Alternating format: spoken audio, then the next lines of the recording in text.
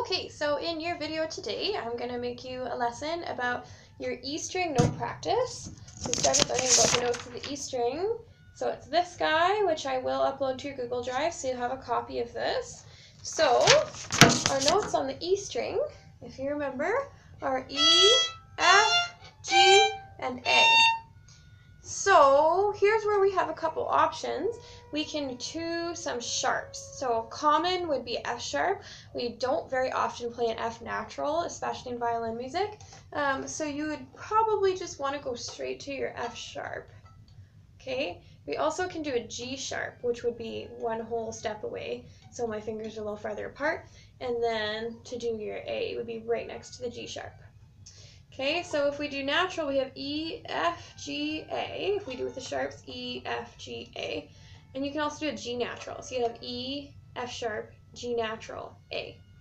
And that's common too. You see both a lot, G and G sharp. So we're just going to practice, first of all, just running through those. So we're going to do all the naturals first. So we're going to go E, F natural, G natural, A. Okay, now let's try with F sharp. So we're going to go E, F sharp, G natural, A. And see how close my 2 and 3 are.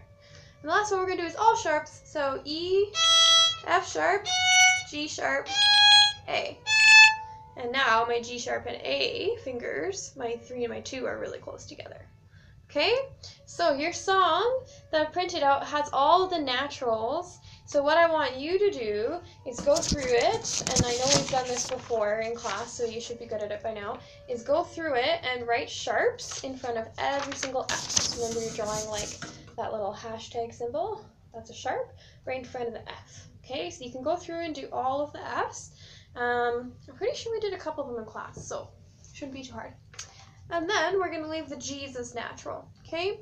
So for the first line, it goes E, F sharp, G, A.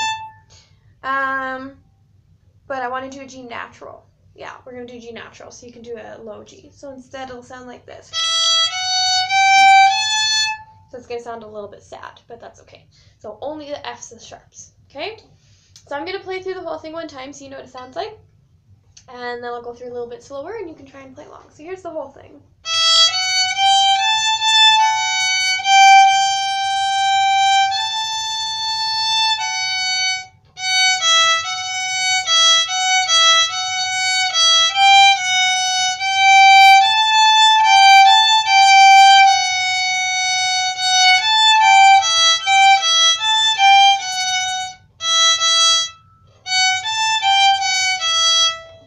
That was the whole entire thing. So now I'm going to go through as much as I can, quite a bit slower. So I want you to try, pick up your violin if you don't have it right now, and see if you can play along. Okay? So going much slower, so we're going to go E, F sharp, G, A, F, 2, G, G, 2, 3, 4, big bow, A, 2, 3, 4, F for 1, 2, rest, another F, E, F, 2, E, F, E, F, 2, E, G, F, 2, G, A, G, A, G, F, 2, 3, 4,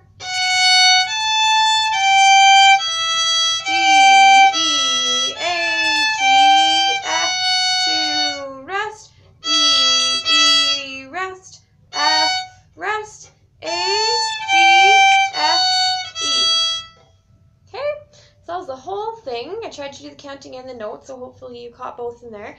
But I'm going to go through the first line one more time, and this time I'm not going to say the note names. All I'm going to do is the counting. Okay? So 1, 2, 3, 4. 1, 2, 3, 4. 1, 2, 3, 4. 1, 2, 3, 4. 1, 2, 3, 4.